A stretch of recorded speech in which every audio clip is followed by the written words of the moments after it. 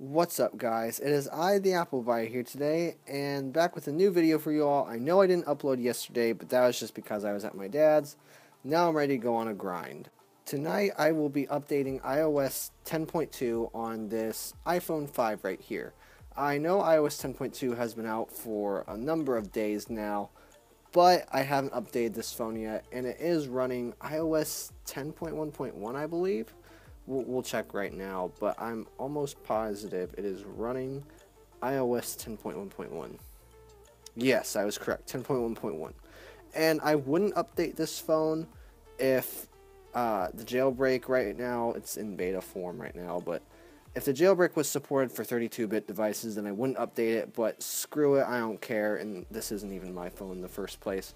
So we're going to update it, and I'll give you guys my review on 10.2. So it is right there. I do have to download it, and it looks like a pretty big, or not a crazy big file, but it is 255 megabytes, so it's a decent size for an update, especially on a 16 gigabyte phone. And you can read the changelog there if you'd like. You can just pause the video. And it does bring a couple new features in, the new TV app, of course. Just some pretty cool stuff, and just overall a really stable release. There will be an iOS 10.2.1 coming out soon, but I'm not going to do a video on that because there's no real difference between the two versions of iOS. But there's the changelog. I am going to do a small boot test on this just to see if there's any initial, like, I guess you can say, like, slowdown with the boot time. Not too big of a deal, but it is interesting to see. So I will be having my iPhone 3G here be the timer device. Okay, so this is just going to be pretty straightforward, really. The phone is plugged in right now, but it even says it's not charging because it's not plugged in right now. So we're just going to shut the phone down, and I just dropped the cord. Dang it. Okay, shutting it down, and I'm going to pick up the cord because I dropped it. Okay, and this will be the plug I be plugging this phone into, so we're going to wait till it's officially shut down. I believe it is. Yeah, it looks like it's shut down. So I'm going to just plug this into the plug, but I'm going to also press start at generally the same time. This is going to be a bit of a mess. Okay, 3, 2, 1. Okay, well, timer might be off by a couple seconds, but that was just a delay in the plug, so there it is right there. I'm going to start the, well, I'm just going to speed up the clip.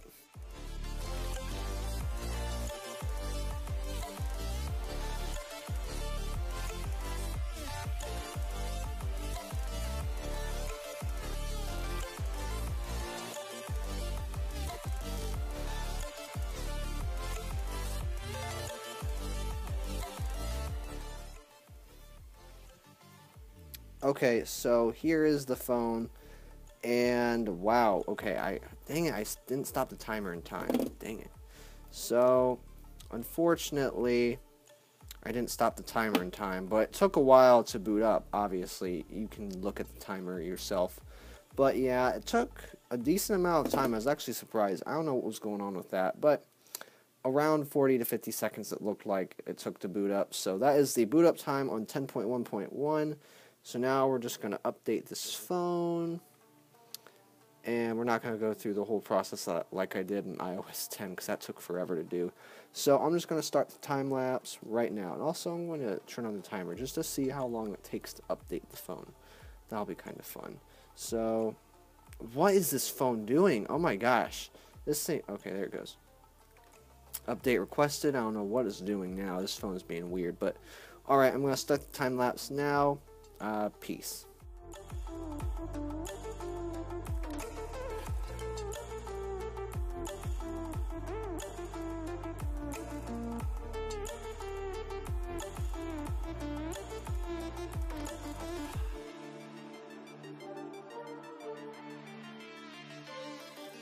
Okay, so the phone is done updating. It didn't take too long, actually. I mean, it did take around 20 minutes to update.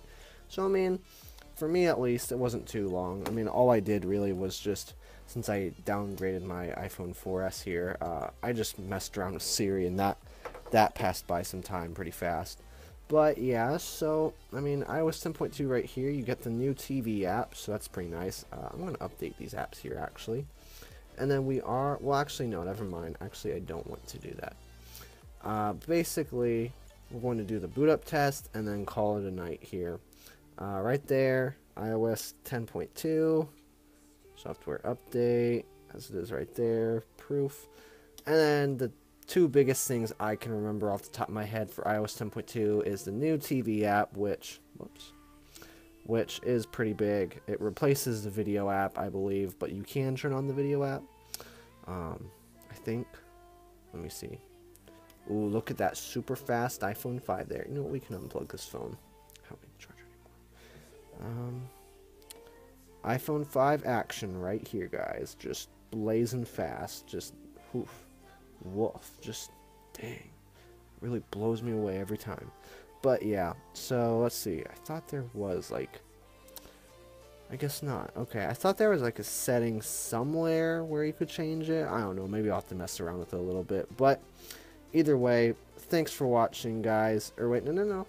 We're not done yet. I almost thought we were. Let's do the boot up test now. Alright, so obviously the phone is not plugged in. You see the charger in the phone, and the phone says right there it's not charging. The plug is right here, so we're going to take this plug and shut down the phone too. In fact, I might want to do that. Okay. Let that shut down. It's so hard using these phones through the app or the camera, I swear. So we're gonna launch clock.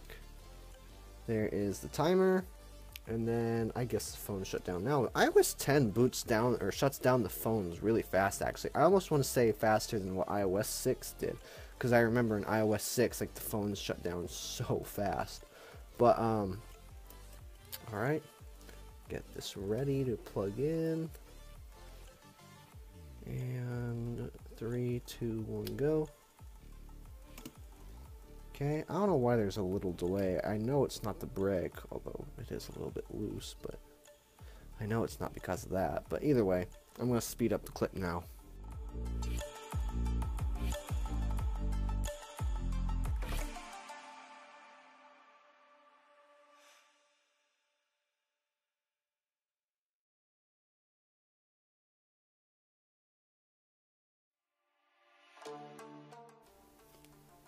Wow, so I don't know what happened here, but it looked like the phone boot up faster by around 6 seconds. That's actually surprising. I actually thought it was going to boot up like maybe like a couple seconds slower, but I guess 10.2 really kind of, based off of the boot up test, it just speeds up your boot up time, which, take this with a grain of salt, guys. It's just boot up time, really. I mean, it's not that big of a deal. But either way, it is kind of nice or interesting to see that it booted up faster in my situation. iOS 10.2 in general actually seems a lot faster. So, yeah, that is my iOS 10.2 review and update. I also forgot to mention that they did add a lot of new emojis. Let me find somewhere where I can use the keyboard. So, I forgot how much different these emojis really were. I don't know the exact emojis that were added. I think there was a fox that they added, actually. Let me see where that's at. Oh, this is such a weird keyboard. Yeah, like the fox, for example. They added the fox. There's a lot of others that they added too. You can read the whole list, or if you watch Everything Apple Pro, I'm sure he did a whole video on the whole emoji keyboard. But, alright guys, thanks for watching. I got my... Okay, well the apps aren't updating, whatever. That is my iOS 10.2 review for the iPhone 5. Thanks for watching. Have a Merry Christmas tomorrow. I do plan to have a video ready for you guys tomorrow. So thanks for watching. Have a great night or day wherever you are, and peace.